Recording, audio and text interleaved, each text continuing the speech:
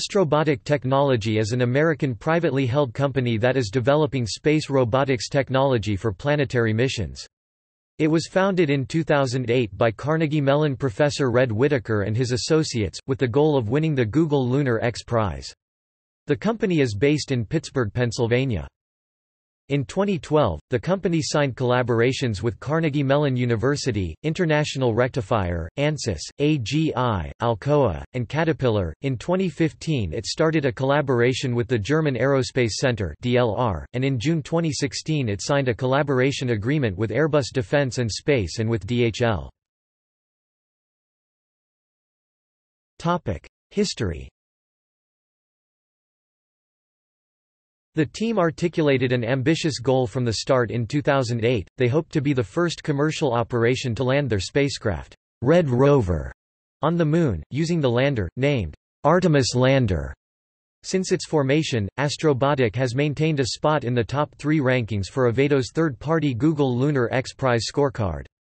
The company's first running prototype of Red Rover was completed the same year, and on July 28, 2008, NASA awarded Astrobotic funding for its regolith moving methods proposal. In 2009, Astrobotic began to receive a series of Small Business Innovation Research (SBIR) funding from NASA totaling over $795,000 to investigate prospecting for lunar resources. On October 15, 2010, NASA awarded a contract to Astrobotic for Innovative Lunar Demonstrations Data (ILDD) firm fixed price indefinite delivery, indefinite quantity contracts with a total value up to $30.1 million over a period of up to 5 years, and in December, NASA's $500,000 ILDD project for further lunar demonstrations data was awarded to Astrobotic, originally named Red Rover and Artemis Lander, respectively. Astrobotic indicated in 2011 that they were reserving naming rights, as well as selection of the planned location for the lunar landing, for their payload customers. "We have to sell a lot of payload to make the economics work. The customers will decide where we go." Later, the rover continued to be called Red Rover, and the lander was now called Griffin. Astrobotic's technologies enabling exploration of skylights, lava tubes, and caves was a Phase 1 selection for NASA Innovative Advanced Concepts (NIAC). In April 2011, Astrobotic received a $599,000 two-year contract to develop a scalable gravity offload device for testing rover mobility in simulated lunar gravity under NASA's Small Business Technology Transfer Program (STTR). In May 2012, David Gump left the position of president of Astrobotic and John Thornton took the reins. On April 30, 2014, NASA announced that Astrobotic Technologies was one of the 3 companies selected for the Lunar Catalyst Initiative. NASA is negotiating a 3-year No Funds Exchanged Space Act agreement (SAW). The Griffin lander may be involved. On June 2, 2016, Astrobotic Technology announced a new design of its lunar lander, Peregrine, along with 2 new industry collaborators. Airbus Defence and Space signed a Memorandum of Understanding to provide engineering support for Astrobotic as it refines the lander's design, which Thornton said is approaching a preliminary design review. "For us at Airbus Defence and Space, the Moon is a very important topic," said Bart Reinen, Senior Vice President of On-Orbit Services and Exploration at Airbus Defence and Space. "Astrobotic is what we see as being the frontrunner in the world of commercial lunar transportation." Astrobotic also announced a separate agreements with shipping company DHL, which will serve as the official logistics provider for Astrobotic.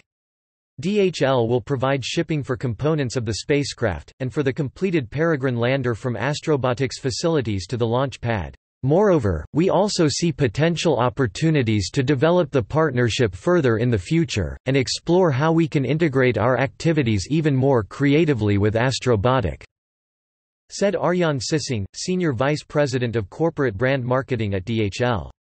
He said later that could include supporting extraterrestrial logistics in regard to moon projects of the future.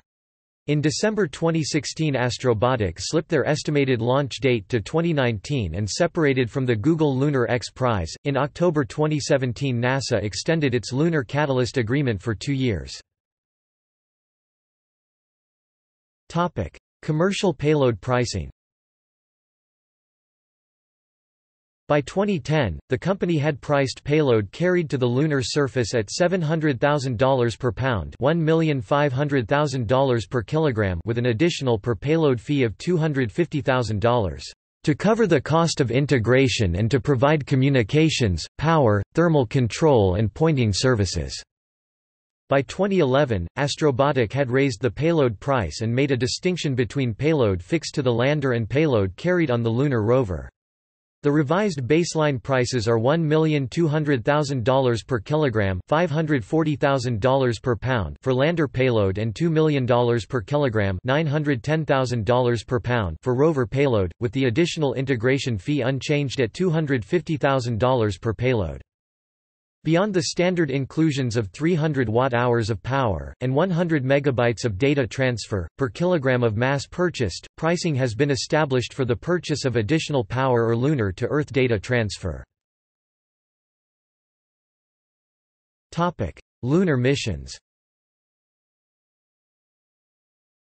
In April 2011, Astrobotic contracted with SpaceX for a Falcon 9 launch on a lunar mission for as early as December 2013. The mission was intended to deliver a lander, small rover and up to about 240 pounds (110 kilograms) of payload to the surface of the Moon. A payload user's guide for researchers on preparation of their instruments was released in early March 2011. In April 2011, Astrobotic stated that follow-on lunar missions were tentatively planned for 2015 and 2016.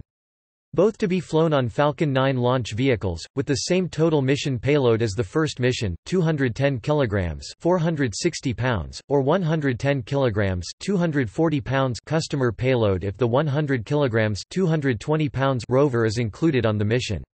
The 2015 mission was named Polar Excavator, now Icebreaker, would target the lunar North Pole, and was nominally planned for July 2015. This expedition's rover was to be Polaris.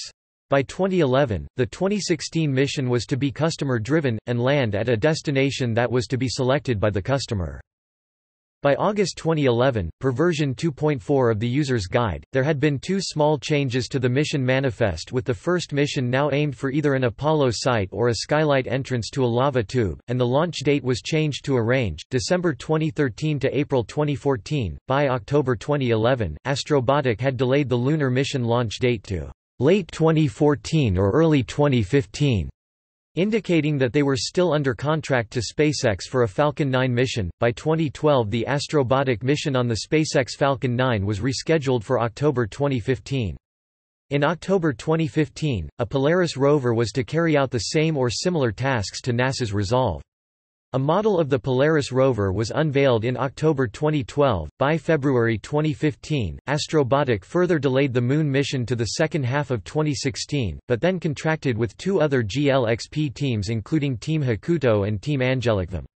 The agreement was to launch the rovers of all teams on a single SpaceX Falcon 9, which would then use the Astrobotic Griffin lander to touch down on the surface of the Moon. After landing on the lunar surface, all teams would have competed against each other to achieve the objectives and win the GLXP prize. It is now planned for late 2019. In June 2016, Astrobotic unveiled the Peregrine lunar lander, which is a smaller version of Griffin, a lander Astrobotic has previously proposed for lunar missions. Among the differences between the two designs is a change in propulsion. While Griffin uses a single large thruster, Peregrine uses a cluster of 5 IS-100 thrusters, built by Aerojet Rocketdyne and based on the divert and attitude control system thrusters it developed for missile defense applications. In July 2017, Astrobotic announced an agreement had been reached with United Launch Alliance to launch the first Peregrine lander aboard an Atlas V. This announcement seemingly indicates Astrobotic cancelled plans to launch on a Falcon 9. One item planned to be aboard the lander is a library, in micro-print on nickel, which will include Wikipedia contents and Long Now Foundation's Rosetta project. As of May 2018, its first lunar lander mission is reported to have 12 customers, and is planned to be launched in 2020 on an Atlas V rocket. See also: Exploration of Mars, Exploration of the Moon, Lunar rover. References External links.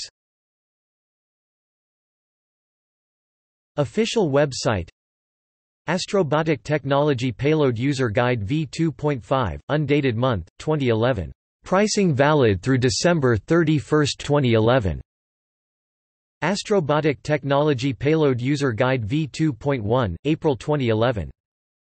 Astrobotic Technology Payload User Guide v2.0, March 2011. Carnegie Mellon Lunar Rover.